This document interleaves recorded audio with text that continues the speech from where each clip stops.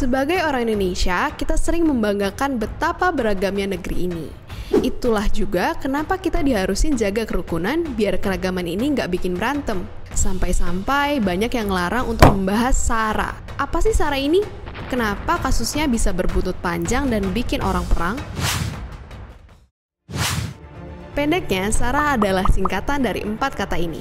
Keempat hal tersebut amat beragam di Indonesia.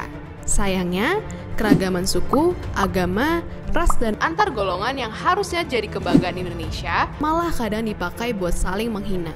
Makanya saat bahas tentang SARA, orang bisa jadi sensitif. Padahal bahas SARA itu wajar-wajar aja dan malah penting buat kita bisa ngakuin dan nerima perbedaan. Jadi, kenapa sih kita susah akur?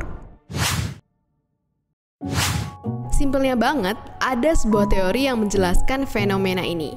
Teori ini ngegambarin gimana identitas kita terbentuk berdasarkan kelompok yang dekat dengan kita. Jadi, setiap orang itu suka berkelompok.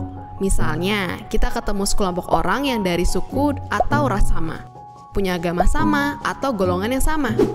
Saat udah ketemu, kelompok ini jadi sumber rasa bangga dan harga diri kita. Saat identitas kelompok ini udah melekat banget dalam hidup kita, biasanya kita bakal mikir kalau kelompok kita lah yang terbaik. Gak jarang caranya ini lewat membandingkan dengan kelompok lain, bahkan sampai menjelek-jelekan kelompok lain. Sedihnya terkadang pandangan akan kelompok lain ini gak ada dasarnya.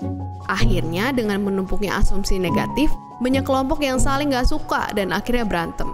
Perselisihan ini makin diperparah sama banyak faktor. Jadi, kalau kita nggak segera benerin negara yang diperjuangin sama para pahlawan kita, bisa-bisa negara ini nggak akan bertahan lama. Di seluruh dunia, banyak konflik yang muncul berkaitan dengan hal-hal ini. Lebih sedihnya lagi, di Indonesia juga makin sering muncul bibit-bibit perpecahan. Belakangan ini kita sering dengar berita tentang pelecehan suku dan ras tertentu di Indonesia. Akhirnya, kebencian antar kelompok-kelompok yang beda pun makin menjadi-jadi. Tentunya kita nggak mau Indonesia terpecah belah kayak gini. Munculnya perbedaan dalam masyarakat itu wajar. Jadi, nggak ada salahnya untuk kita saling memahami satu sama lain. Caranya yang paling gampang adalah mempelajari kelompok yang berbeda dari kita. Ini bisa kita lakuin dengan ngobrol atau baca-baca. Asal sumbernya terpercaya dan nggak ngompor-ngomporin. Dengan begini kita bisa mengerti jalan pikiran mereka dan sadar kalau semua perbedaan yang kita punya emang gak bisa dipungkiri. Dan toleransi dibutuhin banget buat bisa nerima perbedaan dengan lebih lapang dada. Jadi bahas SARA itu gak ada salahnya. Dan kalau dipikir-pikir justru malah baik karena bikin kita jadi saling mengenal, tahu apa aja perbedaannya dan nyari titik temu yang enak buat semua orang. Asalkan ngebahasnya dengan tetap nunjukin rasa hormat, berpikiran terbuka, dan tentu aja bertoleransi.